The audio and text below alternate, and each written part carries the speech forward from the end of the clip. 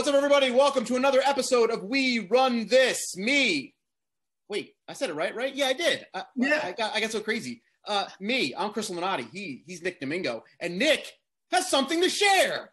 Dude, I have been spoiling myself with food lately. Okay. Not where I thought you were going, but go ahead.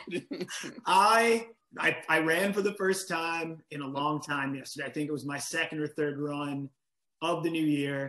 Okay. And to give myself the energy, I spoiled myself with a Wendy's bacon, chicken, Swiss ranch, whatever sandwich and French fries.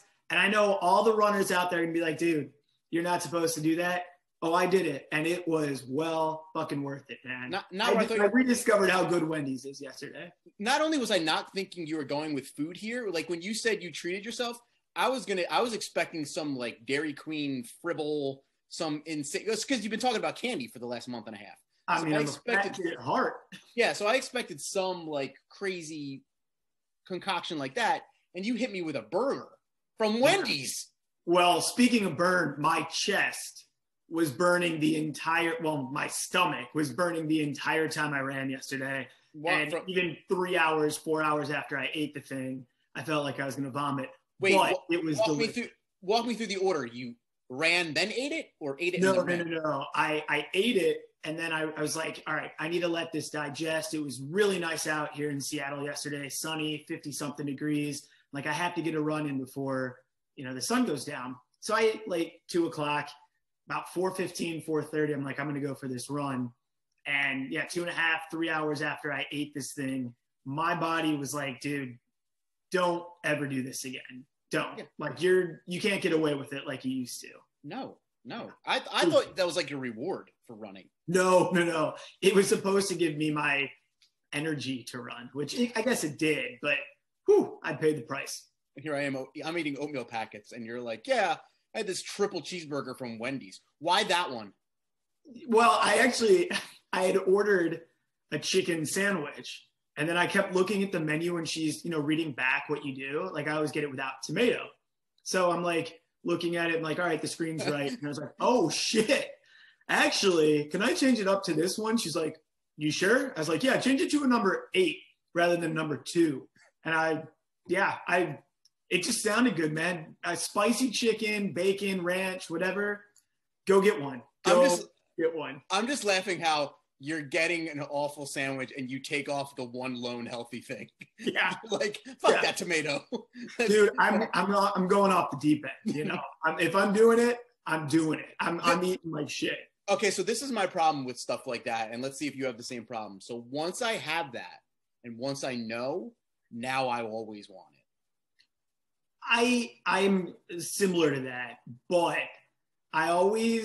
it gave me a reason to run yesterday. I was like busy. I knew that I wanted to get a run in before the sun set. And I said to myself, Nick, if you have this for lunch, you're either going to be sluggish and sit around and be a piece of shit, or you're going to do it. And this would be your motivation to be like, all right, this is your reward. Now you have to go run. And I needed that, because if I would have had like a salad or something, I'm like, all right, I don't really need to run. But I'm glad I did. It was amazing. It felt great. My body's not too sore, so trying to mix more runs in with my bike rides now. Okay, well, good luck with your fast food diet. Yeah, next week's episode, I'll be 500 pounds heavy. Yeah. You're like, so I had 4 in a row, and then I tried to run up my steps, and I didn't make it. So I ordered another. So I just gave up and had another one. Yeah, so here I am. We round this. Anyway. Yeah, exactly. So our guest today is Kaleigh Gilchrist. She is an Olympic hopeful and a former Olympian. She won Olympic gold in water polo. She's an insane surfer.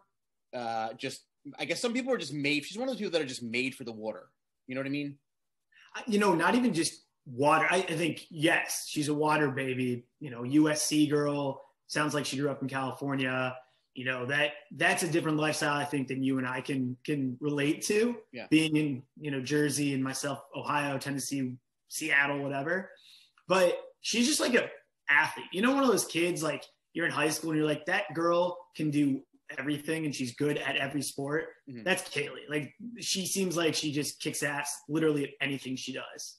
Yeah, I mean, she was surfing at 8, like competitively surfing in her teens or before that.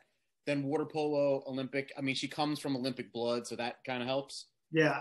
So I think that's already like a natural genetic kind of thing that helps. It's kind of like, you know, when you see, like, you look at a Patrick Mahomes or like that, you're like, okay, well, they have a actual athlete. The Mannings, like, they have literal athletes littered throughout their family, so it kind of makes it easier. So I mean, like, yeah, like you said, like an insane athlete, all around cool girl, woman, I should say, not really a girl. And I was super jealous because not only is she an Olympian, she's going to the chiropractor today, and that's what I really focused on. Nick, I love that that's what you focus on. I also love that she's got a gold medal that she doesn't really care about, and you're talking to an Olympian, and you're like, that's cool and all, but... I mean, she cares about it, just doesn't care about where it is at the moment.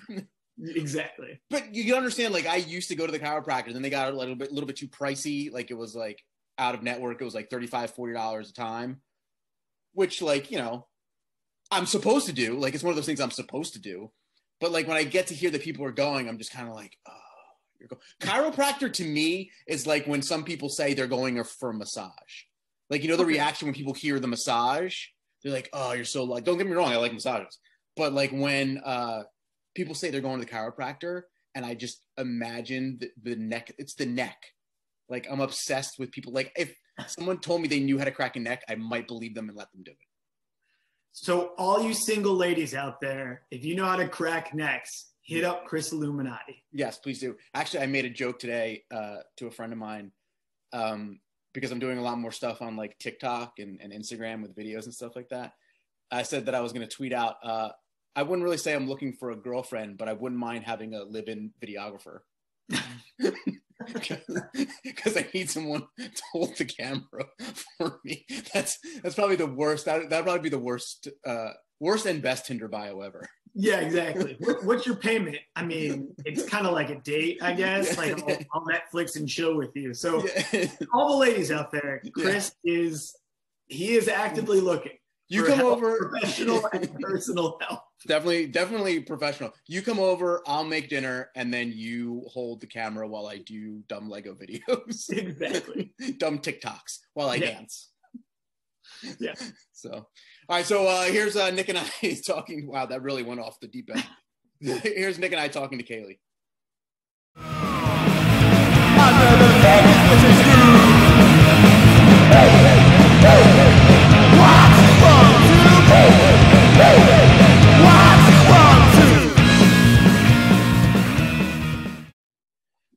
What's up, everybody? We're back, and we are here with Kaleigh Gilchrist. And Kaleigh, I mean, you have a hard stop in 40 minutes because you're, quote unquote, trying to make an Olympic team. I mean, if anybody's trying to show off. just trying to train, trying to get better, and hopefully be in Tokyo. Okay, so what happens in 40 minutes? What do you have to... So 40 minutes, we practice at 1:30, practice begins, but we do recovery and treatment in between practices. So I have chiropractor at like 12:45. Okay, so let me ask this. You're at an Olympic level right now. Nick and I are not at an Olympic level, but here's something that I want to know. Do you get shit for being late? Oh, you can't be late. What happens?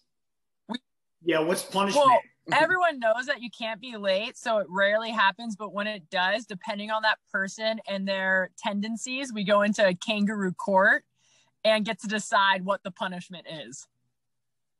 So coaches don't even get involved. Are you guys like... No. Yeah. Usually it's so rare that usually that person has enough anxiety of being late that that's punishment enough. Got it. Are you guys on one of those, like, if you're on time, you're late kind of schedules where, like, be here at 3 p.m., but if you're at 3 p.m., you're late, you have to actually be here at like 2:55? Yeah. And like, does the process go in? Oh, for sure. Like, if you practices start at 7 a.m. and 1:30, like, you're walking in 10 minutes early. Okay. Yeah. Has anyone that you've ever seen, or maybe yourself, done this? Well, first of all, have you ever been late? I have been late once or twice. Okay. Have you done the thing? Because this is something I would do. If I was late and I knew it, like, I would already punish myself before anybody could ever do anything to me.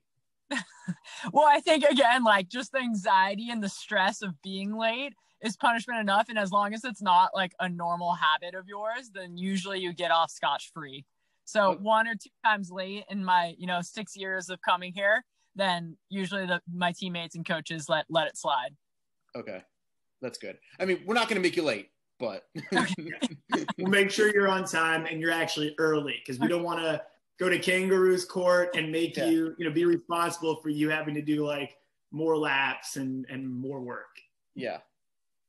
You already do a lot of that on your own time. So yeah, we do too much of that already. Exactly. So what does this afternoon's practice like entail? What are you going to be doing? So in the mornings is more conditioning. We do weights, about 2 hours of weights, and then you're in the pool for an hour and a half of, more drills and skills. And then afternoon training are more polo based. So we'll still do some drills and warm up past the normal, but then we'll start playing a little bit more polo, scrimmaging type. And it progresses throughout the week. So we're on a Thursday, so we'll be playing more than we did on a Monday or Tuesday in the afternoon. Can you talk about the endurance of just being in the pool for that long and how you're mixing what you're doing in the water as opposed to the training that you do, just day to day outside of the pool? Yeah. I mean, the sport asks a lot of you, obviously you have to be in great swimming shape, but there's a wrestling aspect that a lot of people don't know about water polo. So that's where the importance of the gym and strength and conditioning outside of the water comes in. So right now we're on 4 days a week, 2 hours outside of the pool of that strength and conditioning program, a lot of Olympic lifts, a lot of movement, stretching, all that. And then, we're in the pool at least 4 or 5 hours a day. So the demands is super high and you just got to be in that water polo shape. And that's something that's tough because you can lose water polo shape in a week.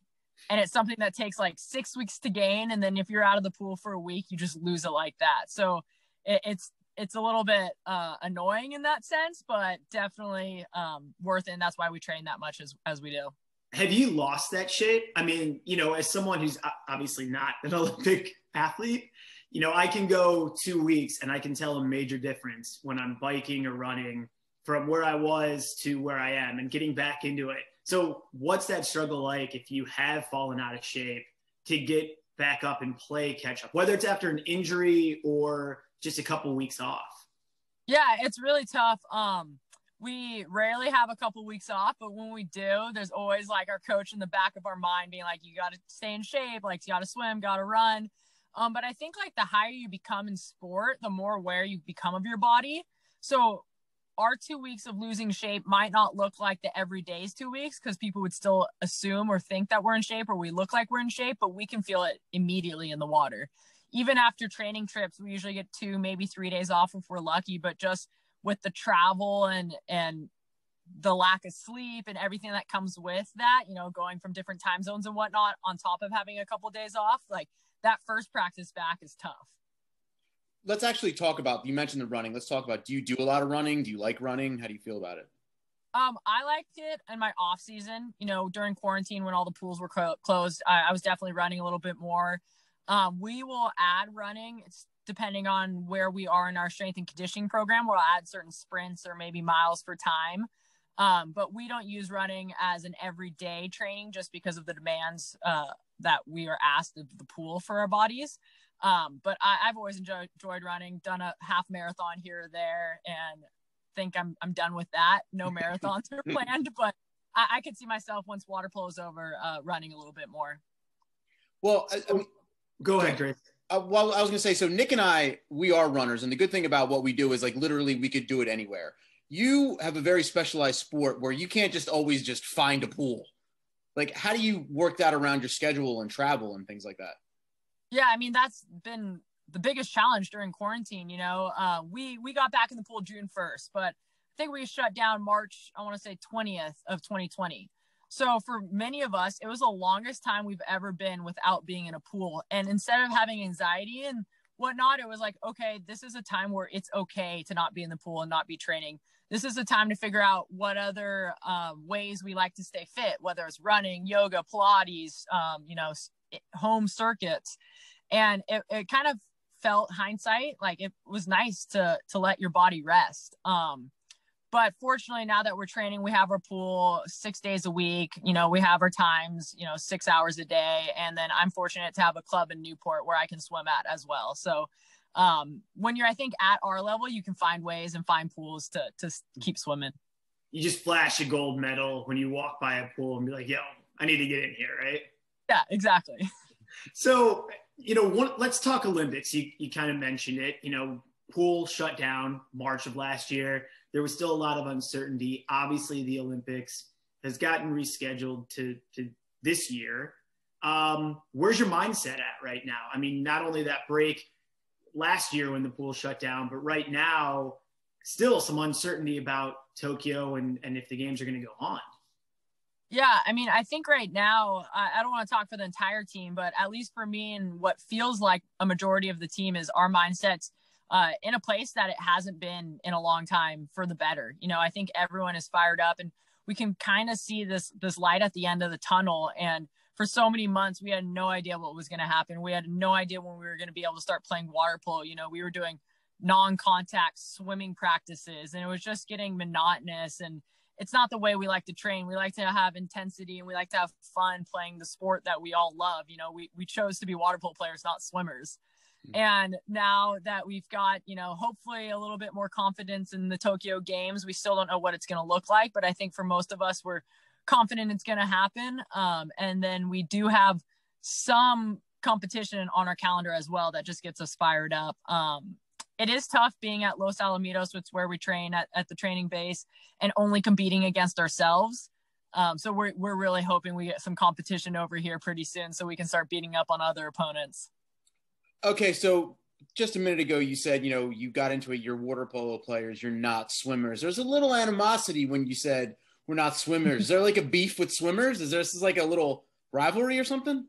No beef. But we just think swimming is, obviously we have to do it often and we have hard swim sets and whatnot, but we just think it's a little boring. You're just staring at a black line nonstop and couldn't imagine that being your entire sport.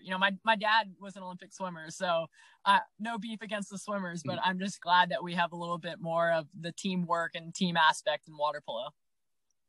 So is that one reason why, I know you kind of laughed after doing the half marathon, you mentioned it earlier, and you're like, never going to do that again. Like, I got it out of my system. Yeah. Is that part of the reason why you are in water polo and not swimming or a professional runner? Because it is kind of just like, all right, we're going. And there's not the constant movement or different element that you have in polo? Yeah, I think so. I mean, I think I started playing at 8, fell in love with it basically around the same time I started playing. And I was just a tomboy growing up and loved all sports, all team sports. Like I was flag football, basketball, water polo and whatnot. So I think that I just was attracted to team sports. And then once you're kind of hooked, that's all I did. So I really don't know anything else than team sports.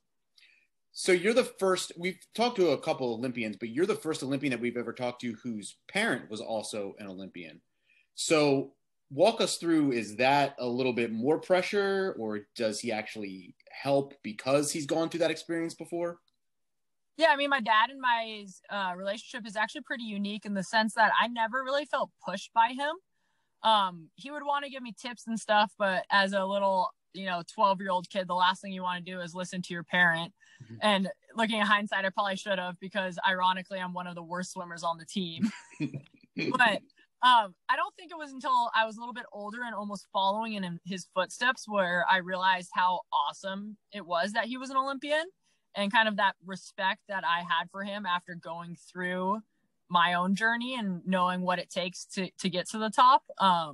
So it wasn't until like probably high school when I realized it was that cool. And then I went to USC and he also swam at USC. So the relationship has been really fun, sharing stories of both of our own separate journeys and kind of comparing and contrasting one another. And something that's really cool is my dad's first games was 1964, and that was held in Tokyo.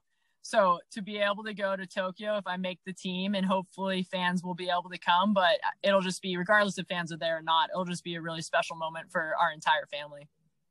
That's awesome. Do you have a little bit of concern about the potential with Tokyo, regardless of fans being there, But also, you know, you mentioned it, like your support system would be your dad, your parents, your family, your friends. They probably won't be able to go. So how does that look in your mind to really be just the team aspect? Like the bonding, if you guys, you know, you make the team and get to Tokyo, to be like, this is just us. It's like a free-for-all for our own team. There's not that support system outside of that. Yeah, definitely. And I think that's a strong reality that's going to happen. And our coach touched upon it, and he just basically said, you know, like it's easy to get excited when you're at Olympic Games to play a game, no matter how tired you are. When you just look up, the stands are packed and your family's in the stands. Like, we got to find a way that we get that excited when we just look around at each other, because that's probably what's going to happen. And we practice every day with each other. So we just need to make sure that the bonds and connections that we create are even stronger than they've ever been before, because we're not going to have that extra push of adrenaline down there. And I'm fortunate. I've thought about it, and I'm leaning more to the fact that fans and spectators probably won't be able to go. And that just makes me that much more grateful for my experience in Rio and having all my friends and family down there. And luckily I was able to have that once. And now I have a different mission and a different reason why I'm doing that and doing it this go around. And that's for the team. So really quick, sorry, Chris, I along those lines, because I've been watching NBA games, NFL games, and like a lot of people, myself included, have to listen to like music while we run. A lot of people listen to like hardcore music when they lift, and that's kind of their fans, right? It's so unique that an Olympic athlete, athlete at your level, or basketball players, football players can do that. How do you guys do that? Like, it's amazing to me that you guys are able to just go into an arena, go into a pool, go into a stadium completely empty and just have that geeked up energy to go perform at the highest level. Like, get me into your mindset a little bit when you're doing that. Yeah, I mean, I think there's a few ways you can look at it. I mean, in all honesty, women's water polo isn't the biggest sport out there. So we travel to Siberia, to China, to these crazy places that most of the time our parents aren't too excited to go, and we're not getting a big fan base. So we're almost used to having tournaments in a small fan setting. So we're used to having to get that pump up or the fired up within one another. So during warm up, we listen to music and whatnot, but we get pumped up for each other. And I think that's something that's going to set us up for success in Tokyo. And also, now that through COVID and through the postponement and everything that, personally I've had to go through and that the teams had to go through this entire quad, the motivation's higher. So I think it'll be a lot easier to find that motivation during those quiet, dull times in the arenas. We're, like I said, even before, we're just itching to get competition. And I know when competition comes, we're just going to be so excited to finally play with each other instead of against each other like we do every day in practice. So speaking of motivation, you had a relationship with possibly one of the most motivational people to ever walk the planet in Kobe Bryant. Yeah. Do you want to walk us through how that developed and some of the things you learned from him? Yeah, sure. I was born in 92 in Newport. So if you were born around that time, you were obsessed with the Lakers and Kobe Bryant. Watched him bring a bunch of titles to LA. And like I said before, basketball was my first love before water polo. So I dreamt of going to the WNBA before I dreamt of going to the Olympics for water polo. And as I progressed in sport, I started, rather than just the basketball aspects of Kobe, I started to really enjoy the mamba mentality and his mindset. And I would listen to his muse or his interviews, videos of him talking more so than him actually playing the game. And then back in 2017, I had the opportunity to meet him just randomly. I was at that same club I mentioned where I swim laps, and I was just going for a little workout. And I noticed Kobe was there. So I waited and then went and introduced myself. Was like, hey, Mr. Bryant, my name's Kaleigh Gilchrist. I wore number 10 representing Team USA like you did. And then he was just like, so cool. He's like, oh, no way. Water polo? Like, yeah, we watched you win gold. And he introduced me to his daughter because he was coaching his daughter's basketball team. So that was really cool. And then I went home and tweeted a photo of us, and he followed me back on Twitter. And I was just like a kid in the candy store. And then a few years later, it's probably 2019, I also am on the USA Surf Team committee, and we did something at the Mamba Sports Academy. So again, I got to meet him, and I went and I was like, he's not going to remember me. So I went to introduce myself. He's like, what are you doing with a handshake? Like, bear hugged me, said what's up, checked in on me, which was really cool. And then, you know, I was psyched on that, wanted to reach out to him somehow, some way, just to pick his brain, but never had the opportunity until in 2019, July, after we won world championships in South Korea. We were out celebrating and the balcony collapsed and I got severely injured. Actually had to undergo surgery in South Korea, and super scary time. Fortunately, we all made it out okay. There was two South Koreans that passed away, actually, and I woke up from surgery and they said I was millimeters away from my nerve. So that was just, you know, I knew a full recovery was possible. I didn't know how long it was going to take. So when I was flying home from South Korea, I reached out to him over Twitter and on a message, and he got right back to me. He's like, I was watching you on the news. I swear I was going to reach out. Like, I'll keep checking in. And then so we just shot Twitter message back and forth, and I started picking his brain about how he's overcome adversity and injuries. And he gave me some contacts of his to help me out. And it just became this little mentorship, whether he knew it or not. You know, I just considered him a part of my team. And our trainer, who knew all of this, called my comeback the Mamba mission.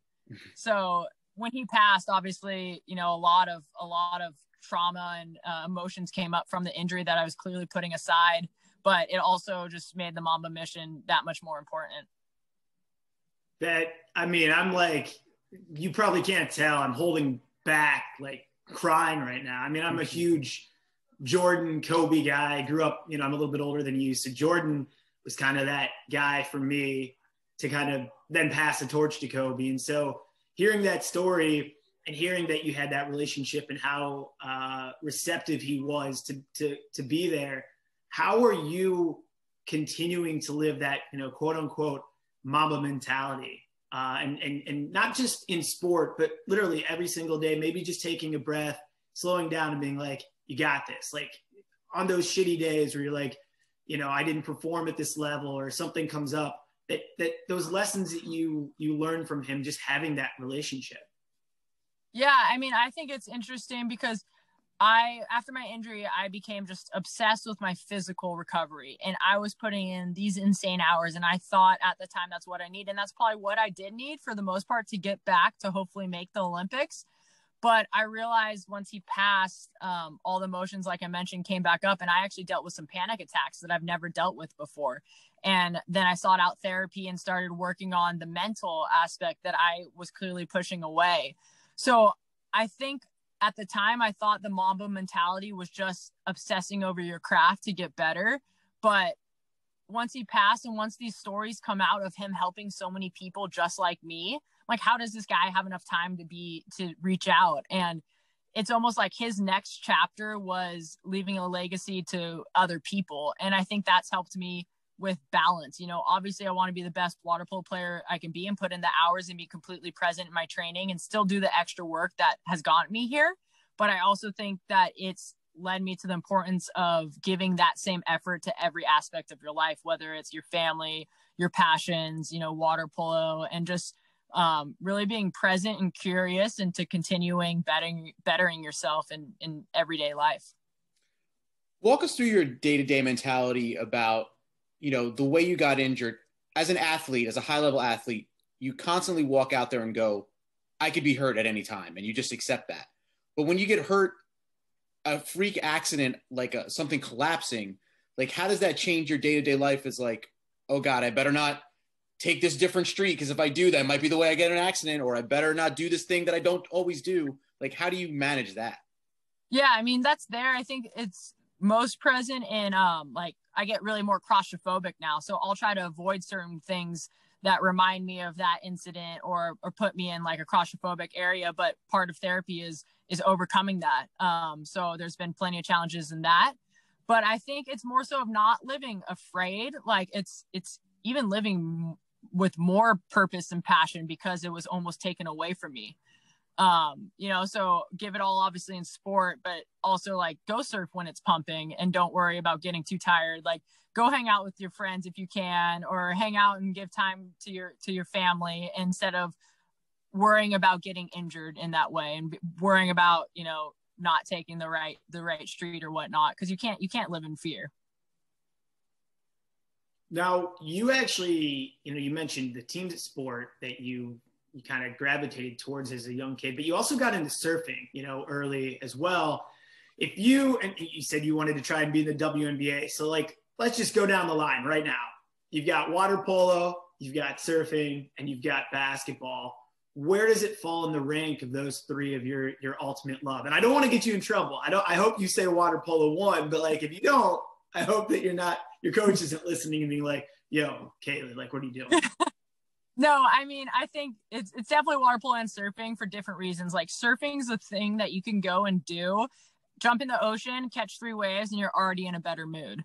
Water polo is harder to love day by day, but the long-term effects is something indescribable. The connections with teammates, lifelong friendships, the memories traveling around the world, not so much the games. Obviously those are great, but it's like the hungover bus rides after a night out that you all laugh about, the stories that happened that night. Those are the things that make the sport and the group of people so important. And, surfing has that too, but it's a little bit different when it's an individual sport rather than, a bunch of people coming together for a common goal. So surfing every day, and then water polo, I think like lifelong, if that makes sense.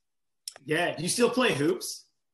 Yeah. Well, I don't play like games or pickup games, but definitely play a game of horse every once in a while.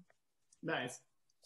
So we've talked to other Olympians before and like high level athletes, and all of them will talk about their successes, but they all will admit that they get really hung up on the losses. So is there anything sticking out there that you're just like, I don't think I'm ever going to get over that?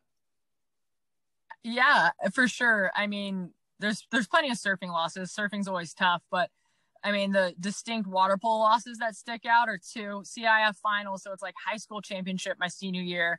We were up by 5 goals going into the second half and lost. And then again, lost the national championship in college in the finals by 2.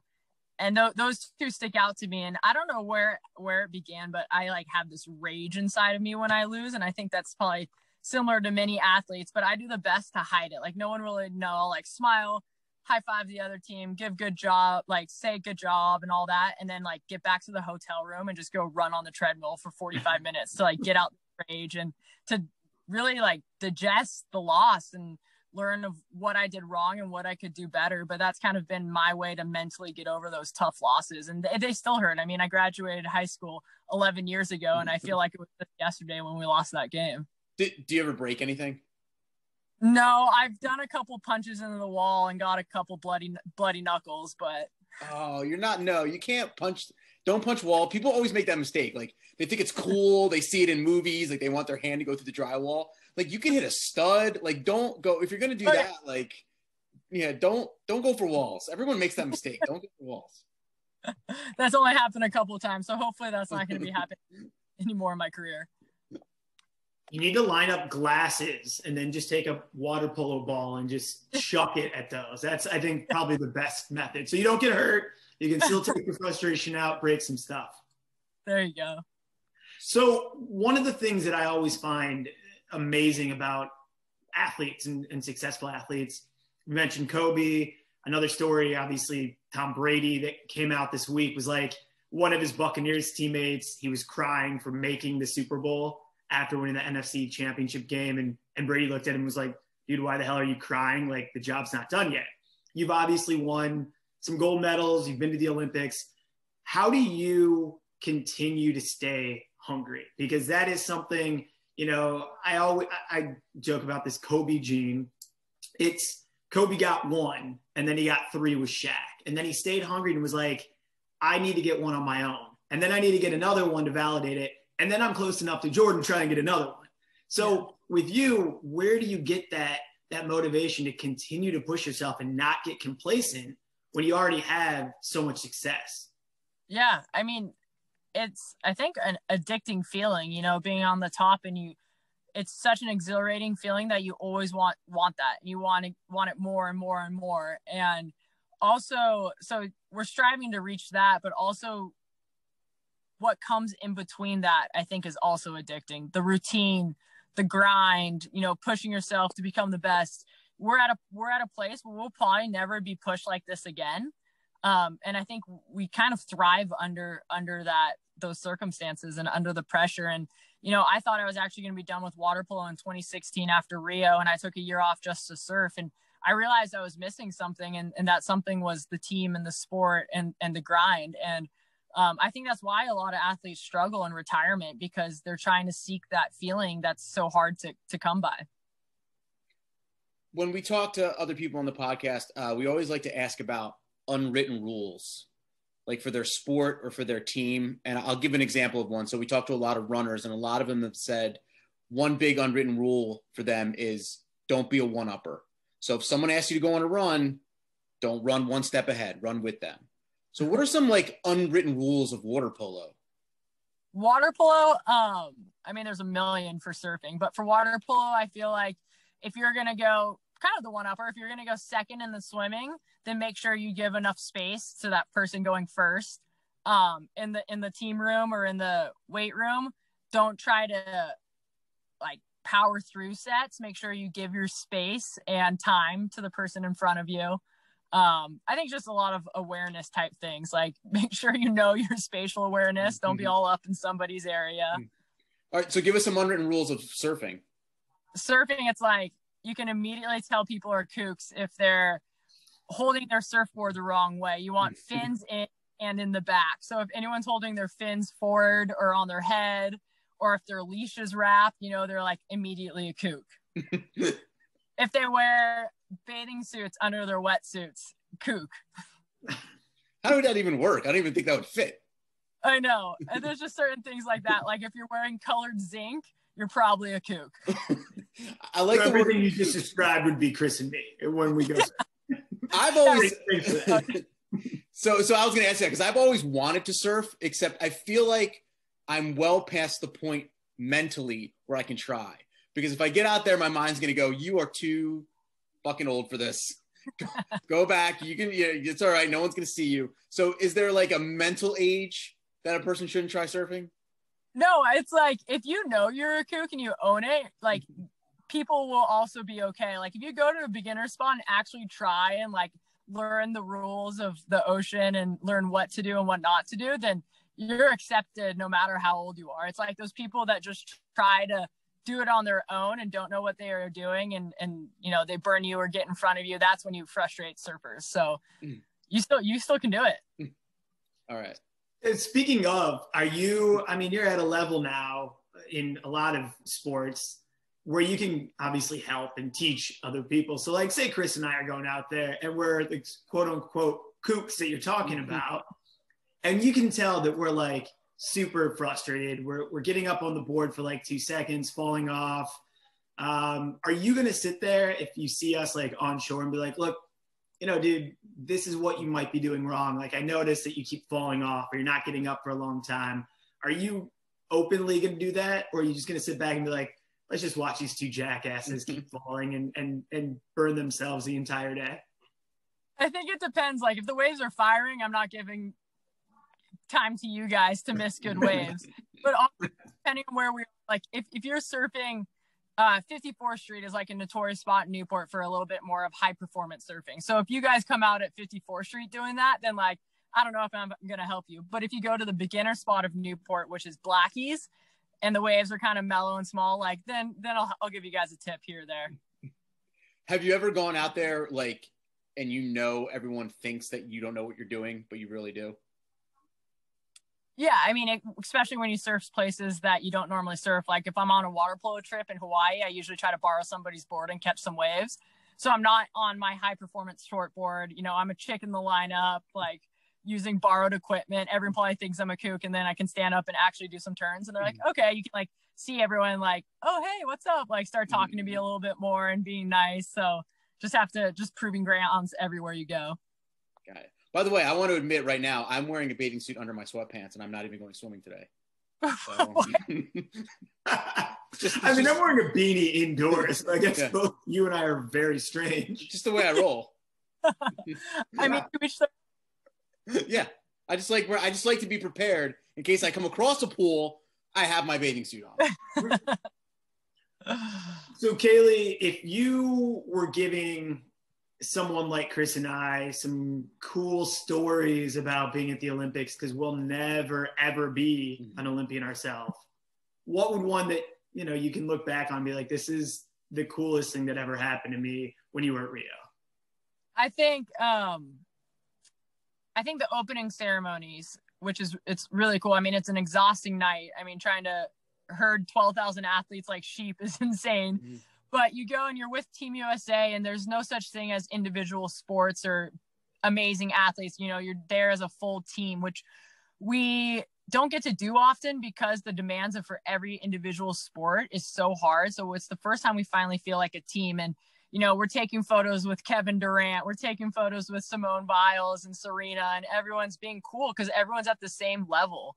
And then you're going it was a Maracana Stadium, which is like a famous soccer stadium down in Rio. And you're in a tunnel before you come out, and everyone just started chanting USA. So there's 600 plus American athletes just screaming USA before walking out in opening ceremonies. And I still get chills thinking about it, but it was like, the first realization was like, holy crap, like my dream came true. Like I am officially an Olympian. And you're just around everyone that has trained so many years to get to this place, but somehow everyone let their walls down for that evening. Like for the few hours, people were just giddy little kids were running around chit-chatting with everyone. And people had the biggest competitions of their lives the next couple days or couple weeks, and they were still able to enjoy that moment. And for me, that was the coolest moment of the Olympic Games, obviously minus winning a gold medal, but just being together as Team USA. I felt very proud to be an American and very proud of all the work that me and my team did to get there. That's awesome. And it's also that you said that and not winning I would have said gold medal. Yeah. I'm just like that. I would have been like, fucking gold medal. What are you talking about? But that was yeah. Speaking of, where do you keep your gold medal? My gold medal is in my sock drawer wrapped up in a sock. What? Okay. I've been wearing this shit like for years. I literally would be like walking to the coffee shop and they'd be like, that'd be $4.50. I'd be like, oh, will it? Like, how do you not gloat more about this? I pulled that card for like 2 weeks to get free stuff in my hometown. And then, I mean, we come from such a humble sport and humble upbringing. I was like, okay, I've pulled the gold card too much. Like, it's going in the sock drawer for years until I can get another one. Nice. I would at least run down to like Michael's Crafts and get a frame. Is it a nice sock? Like, is it a wool sock? What is it? American sock. So it's like an American flag sock. So I thought that was right. Oh, well, that's fair. That's normal. Yeah. Kaleigh, that's what we would call a kook. I don't know. You know that? That kook keeps her medal in a sock. You're catching on. Yeah. So before we let you go, tell people where they can find you online. Tell them about your website. Tell them everything. Yeah, website's KaleighGilchrist.com. I'm on Instagram at Kaleigh Gilchrist, and then also Twitter, KGilchrist15. And you said right now you're going to the chiropractor? Yeah, we're a little spoiled. We get the chiropractor to come to the pool, so we just kind of rotate through the chiropractor, and then it's pool time. Are they going to do the neck? Oh, they do. Yeah. Oh God. Do they do the Y strap where they pull you? Yeah. Oh God, I'm so envious. Yeah, I know. How does that feel? It feels so good. We're getting our butts kicked. We're in a pretty intense training segment right now, so we're all hurting. So we're looking forward to the chiro. Nick, have you ever seen those, the Y strap? No, but I mean, she's making me want to become an Olympian. If this is the perk. I watch. All right, I'm about to admit something crazy. I watch these videos on YouTube all the time. So basically, facts. I want them. Yes, like I'm addicted to that, but I just want. So the Y strap is they basically lie you down, and it looks like a Y. This strap that it straps to your neck, and then they're just like 1, 2, 3, and they pull, and your whole body just like expands. Like you can feel all the way down. Yeah, I want one of those. You're so lucky. I like how you're an Olympian, and I'm like, oh my God, you're gonna get your neck cracked. You are so lucky. Yeah, you're like, I get it every single day, dude. It's not a big deal. Yeah. I might be an Olympian just to get the neck cracks. Yeah. So. Well, Kaleigh, thank you so much. I really appreciate the time. Amazing stories, and we wish you honestly the best of luck moving forward. focus and hopefully Tokyo happens and you're coming back with another gold medal. So you get a couple weeks to gloat a little bit more. Thank you guys. I appreciate it. Best of luck to both of you.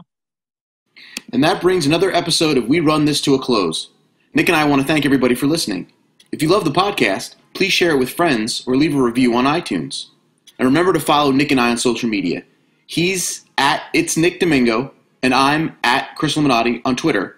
Or follow us both on Instagram at WeRunThis_pod. Until next time, see everybody out there.